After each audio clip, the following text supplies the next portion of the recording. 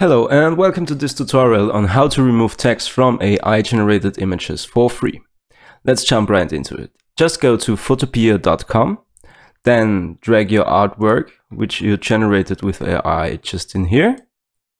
So you can see this text I want to remove because that didn't make sense at all. So I grab here on the left side this spot healing brush tool, go up here, adjust the size a little bit so it can cover the text. And then I just go above the text, and then I have to wait a little bit, and yeah, now it has removed the upper part of this text. Now I just only continue by erasing the other text. Okay, that was a little too much. Sometimes this happens, then just press Ctrl and Z to undo it right here up in the top corner. Yeah, just a little text above there, and yeah, it's gone. So we just finally removed the unwanted text.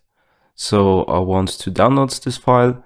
Then I must go right on top here, go to File, Export, and then you can choose your desired format for this picture. I'm going to choose PNG.